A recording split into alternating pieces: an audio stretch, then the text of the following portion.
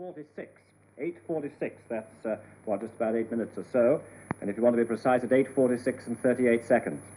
And then Eagle, that's the one with Armstrong and Aldrin in it, on the way down to the moon, if things have gone well. We expect to hear from them at 8:48. 8:48 and 25 seconds. Now, we may not hear right away. Sometimes there's just that agonizing moment when we don't get it, but obviously that is the moment when we will know whether the mission is, by that time, in that particular sphere, 50% successful, they're on course and they're on their way there.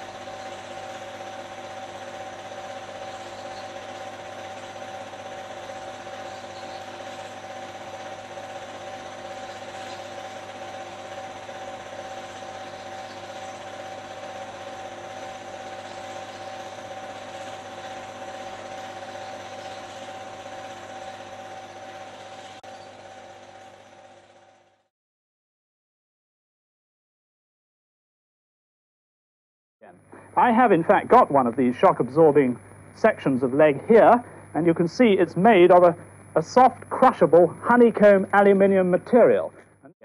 I have in fact got one of these shock-absorbing sections of leg here, and you can see it's made of a soft, crushable honeycomb aluminium material.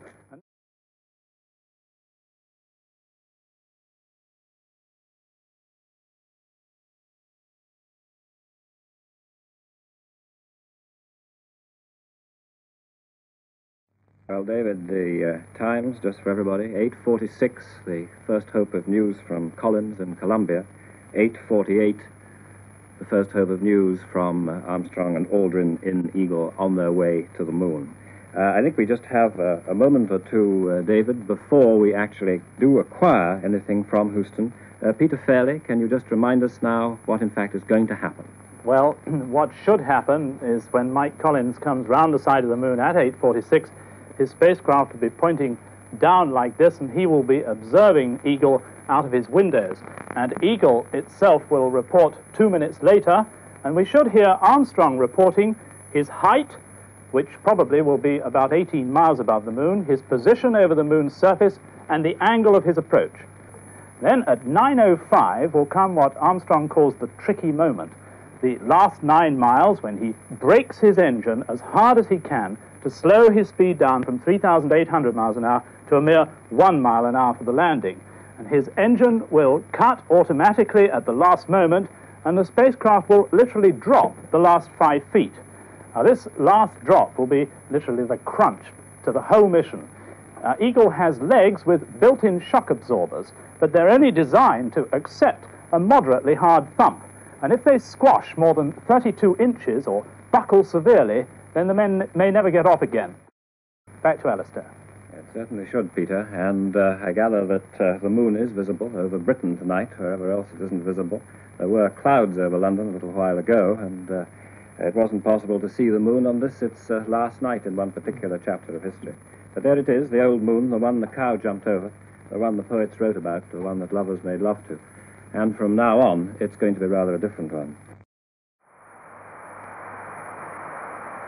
We copy you down, Eagle. Houston, Tranquility Base here. The Eagle has landed.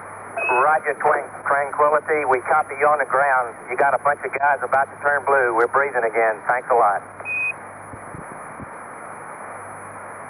Thank you. You're looking good here. Okay, we're going to be busy for a minute.